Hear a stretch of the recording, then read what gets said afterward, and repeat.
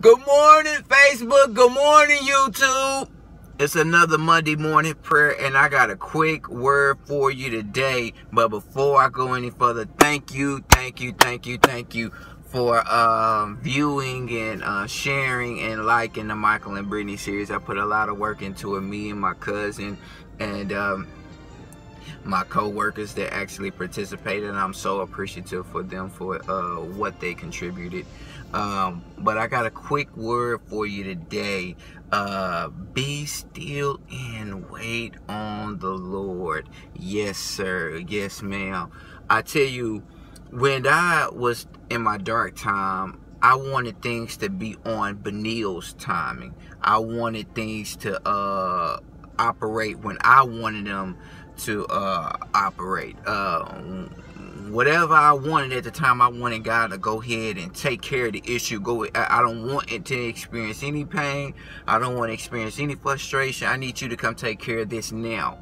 And I could totally be honest with you and say that the Lord is not going to come just because you said come. What do you mean by that?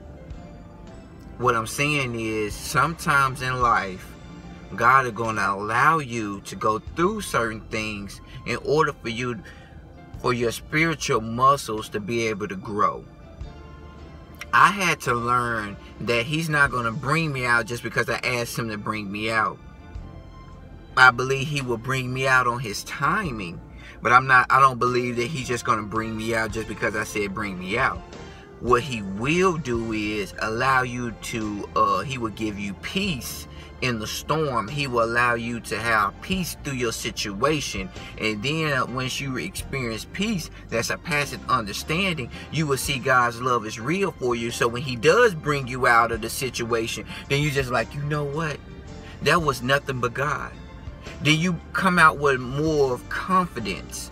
Or you come out with more confidence, not more of a confidence, but more confidence than you did before, you had before, because you understand that God brought you out. But God will give you peace in the storm, and sometimes He allows things to turn around when we ask Him to. But my personal experience, He has given me peace before He brought me out of a situation.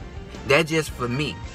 But what I want to tell you is that when you're still and you're waiting on God, that doesn't mean that you just have to, you get comfortable. No, what you have to do is you have to continue to invest in yourself. You have to continue to speak life over things. You have to continue to fast. And Lord knows you have to continue to tithe, because that's what I did. I had to continue to tithe even when I didn't have it. And I wasn't a big tither. Even though I was in ministry, I didn't give my 10%. But when I went through my dark time, I started realizing how important tithing is. Now, even though He has brought me out, I still tithe because I realize how important it is, and I have to give my 10% to God. The Bible speaks about where a man's treasure is, where his heart will be also.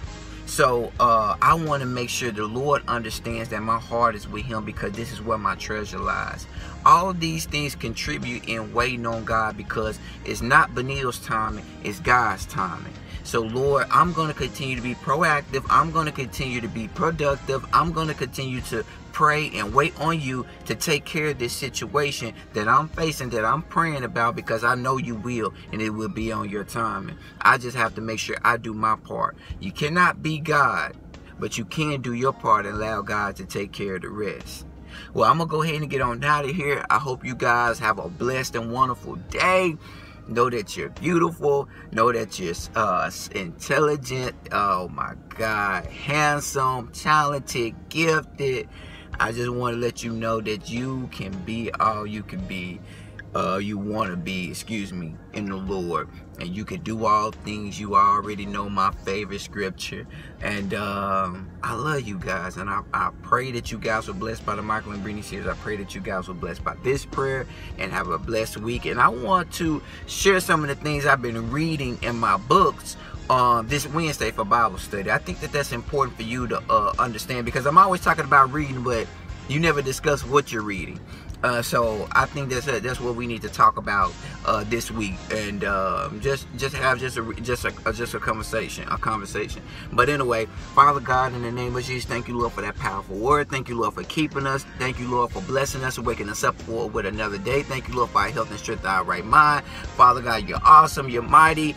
We just thank you, Lord, for allowing us to be in your presence on today, Father God. We ask, Lord, that we keep our co-workers, keep our friends, keep our family, Father God, the people that are behind bars, Father God. We ask for favor on their situations, Father God, as long as their motives are pure, Father God. And we're thankful, we're grateful, Lord. We love you, Father God, and we're thankful. In the name of Jesus, Lord, we can't thank you enough. Even if we had 10,000 tongues, Lord, thank you for everything that you contributed in our life, Lord, and what you've done. In the name of Jesus, Lord, we pray, amen. Y'all be blessed. I love y'all. Y'all be easy.